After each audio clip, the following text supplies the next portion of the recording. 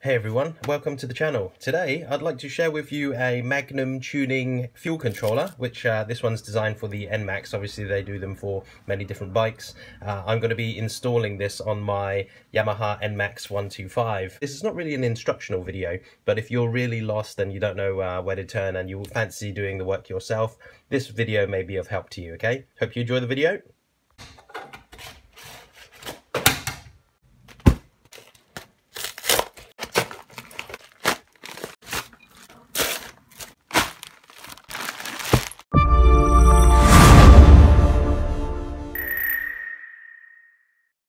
So first of all, I'd like to share with you what came in the package when I bought this. Obviously, I ordered this online. I paid, I think it was about $200 for it, just over 200 US dollars. And this is what came in the package. Everything else doesn't really matter. Obviously, it came with this cable as well. I also want to share with you that it came with this little chrome limited edition emblem sticker thing, which is pretty cool.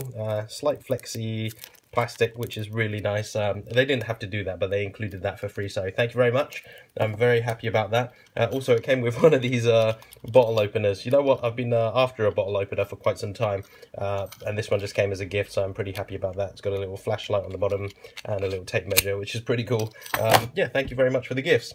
This is the actual unit that you install onto your bike, your motorbike. This one was for the Yamaha NMax 125, and obviously having an NMax, that's the one I went for. So this is what's installed onto your system after you install it. I'll go through the wires with you. It's really nice. It's potted, as you can see. The unit itself should stand up to some abuse. Okay, obviously you're going to be on a motorbike traveling and turning about, so it's going to be lots of vibration, lots of knocks. Now these are the wires. It comes with a red and black, so the red is the live. It will go to an ignition live, so whenever you turn the key it will come on and then power this. This is the negative, so it's an earth cable. You're gonna have to earth that somewhere. I believe the blue cable goes to the O2 sensors. I'll go through that with you on my bike in a minute. I'm not a pro at this, remember. I'm just this is like probably the first engine I've properly worked on, and I'm learning a lot as I go along. Okay, so hopefully this is going to help someone out there. These two go to O2 sensors, and these two purple wires go to the IAT sensor cable or wire. What you do is with the IAT cable, the air intake temperature sensor cable wire, you cut it in half. Okay, well, you don't have to cut it exactly in half, but you cut it, and then so then you get two ends, and you connect one of these purple wires to one end, and then you connect the other purple wire to the other end, if that makes sense. And this is the controller. Now you're wondering why this is separate.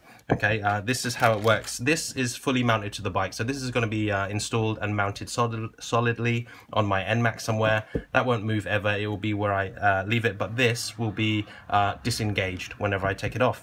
Now this is how it attaches to it. You use this cable to attach it to that, and this side of the cable to attach to this controller. Obviously you turn it on. This is probably the power switch. We'll get into that later. And then if this is fully off, which is fully anti-clockwise, counterclockwise, then this is fully off. Okay, so that's factory settings. Once this is all plugged in, turned on, and you give it live, you can then adjust the fueling like this. Okay, you go in small increments, and then you test, and then you know, if it's not enough fuel, you up it a bit more, and then test until you get the correct air fuel ratio. The good thing about this is it's pretty cheap. It's not crazy expensive. I was expecting, my budget was about 200 US dollars, and this fell in that category. I think it was about 206 US dollars, not including shipping. How it's built, okay, I'll give you a good look at that, because I didn't really have much information on this when I was looking for fuel controllers. You know, this was literally the first thing that came up, and nothing else was available to me anyway. I'm not sure if there are. Obviously, if there are, you can tell me, and then it might help all the other viewers out there. I really dig the way this is made. It kind of looks like it's retro, like kind of built in your backyard kind of thing. Obviously, it's not like a crazy potted controller. You see this this part here, this little bolt here. I wondered what that was. That's literally to stop you from unscrewing this too much so that it comes out. I believe it can come off. That's just to hold that on there. I really dig that look. You know, it's really cool to me. Some of you might not like it, but if you don't have to get this fuel controller. And these are obviously the other just the crimps and plugs and stuff to help you connect your cables so that you don't have to keep cutting and you know, doing all the work yourself with a soldering iron and stuff. These are the splicers, I believe they're called. I don't know what they're called.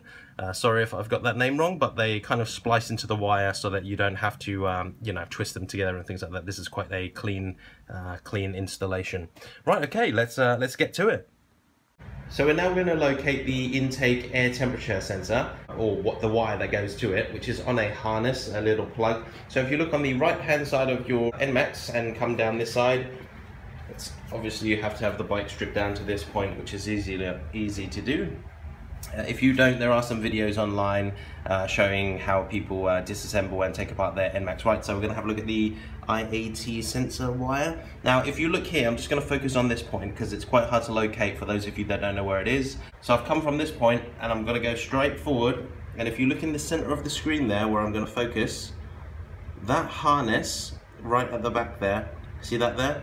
That's the cable you want to get to, yeah? That one there. It's very, very difficult to bring out, yeah, that one there. There's a retaining clipper on the bottom of it, so it's literally just a spring action retainer. What you do is you just push down until the retaining clip comes out from the bottom, and then it just pulls out like a normal harness. So do that now. Right, what I'm doing is that my hand is coming in from the back of the bike. I'm coming in from the rear, and my hand is literally on this harness here, and I'm going to push up on this and try and use my other hand now to, to push it forward, okay? I've got free hands. Okay, as you can see, mine's already been popped off just now. I did that. The easiest way to pop this off is to come from the rear of the bike and wedge your hand inside from underneath the bike, from behind, reach forward, and then put your strongest finger underneath this where the clipper is. There's a retaining clip, and just push up as hard as you can. And once you hear it click, it means it's popped out. Once it's popped, it literally can be just pushed out. So mine's been popped out, so I can push it out now. Once you've unclipped the harness from the retaining point, if you have a look on this side, you can see this is what the harness looks like now. It's got 5 wires, as you can see. I'm going to try and focus in on that, and as you can see, the first wire on the left there is black and blue. That one's the earth point. Yellow and blue were, I can't remember which one was which, but one of them, I think it might be the yellow one that controls the throttle position. It's not control the throttle position, but it is a throttle position sensor. Let's say you have your throttle half open, it will send the data back using the blue cable next to it back to the ECU, telling that your throttle is half open, to calculate how much fuel or how much gas it's gonna inject, I believe that's how it works. Okay, and then there's the pink and white one, which is some kind of I can't remember what it was, something to do with pressure or something, a pressure sensor or something to make sure there's no leaks. I'm not too sure, I'm not a whiz at this, but I know very basics. Okay, now you see the cable on the far right there, which is the, to me it looks brown and white, might be purple, it looks brown and white. The brown and white cable, that's the one you need, that's the IAT sensor cable, okay? I've just cut the protective sleeve back so that I have access to the cables. I cannot stress this enough, be very careful that you do not cut your cables or wires when you are removing or partially removing this sleeve, okay? It will be so tragic if you did that. Okay, once you've partially removed the sleeve, you then have access to these wires. First thing you're going to want to do is locate a place where you want to install your unit, okay? This will be the permanent mounting point for this. I will install mine inside the boot here, so it's going to be there. Now I'm just measuring up the wires. The wire's going to come up through here, down here, and through a little hole here where the other wire is coming through. You can see that wire there. So I'm just going to thread it through, but I'm going to put a piece of protective sheathing on it. Okay, this is an extra large shrink wrap in see-through. This is what I'm going to thread my wires through just to protect it while it goes through that hole. Once you've got all your wires aligned and protected the way you want them to, you see I've got this really overkill wire protectors and shrink wrap over mine just to protect it. I want to make sure this stays safe in the weathering and cold and the heat outside and against any abrasion. Okay, so if it's going to be rubbing against anything, it's going to be protected. So we've got the purple cables here. Now these two goes to the intake air temperature sensor. Okay, so that's this wire here on this harness. Remember I said that. Then this blue wire, which goes to the exhaust O2 sensor. Okay, well the O2 sensor on the outlet, so that's this cable here. And then I've got my plus and minus, or positive and negative, which goes to the ignition and earth point in the front there. Okay, once I've done that, I'm now going to cut this. Sorry, let's have a look. Right, so as we located this wire earlier, as I said, the brown and white cable there, right on the end, I'm going to cut that at some point and then attach these bullet connectors. Okay, so I'm just going to crimp these bullet connectors on and then attach the other side of the bullet connectors on these purple ones and then connect them up. Finally, after a lot of swearing and working in a tight space, I managed to wire in the purple wires to the IAT sensor. Okay, and once you've installed the IAT sensor cables, you just reinstall the harness back into the plug there, and next thing you're going to want to do is move on to the blue wire. This is the O2 sensor. Yes, you only need one of them. I know the unit comes with two, but on the NMax, if you're installing it on the NMax, you only need one. So this installs onto that wire there, if you don't already know. Yes, if you look right at the bottom of your engine there, you could see that plug there. Can you see it? Let me just try and get a better view here. Sorry, it's after dark now and I'm still working on it on my only day off. Right, that plug there with the little white speck on it, that's the cable you want. So you want to cut into that and then sort of splice this white cable into it, the white wire, splice this blue wire into it. And here you can see that I have used the splicer that they have provided and spliced the blue wire into the O2 sensor wire. You can't really see the blue wire anymore because what I've done is I've cut a little hole in the top there of the protective sleeving and I've threaded it through, threaded the blue wire through, coming down with the original wire inside the sleeve, and once it gets to the bottom there, it's spliced in. And it's a new day and I've just completed the install, done all the testing and recalibrated everything so I can actually show you how I've mounted it. There's been a slight change of plan. What I've decided to do now is mount the mounting bracket on the inside of the bike, but on the outside of the glove box, as opposed to I was going to have that and a control box inside, but I've now decided to mount this to the frame on this side. But it's okay, when all the fairing's off, this is going to be covered and hopefully a little bit rain proof, so it won't be too open to the elements. Now what I've done is there's a bolt here on the frame, as you can see. If you're wondering where this is, that's where it is on the frame.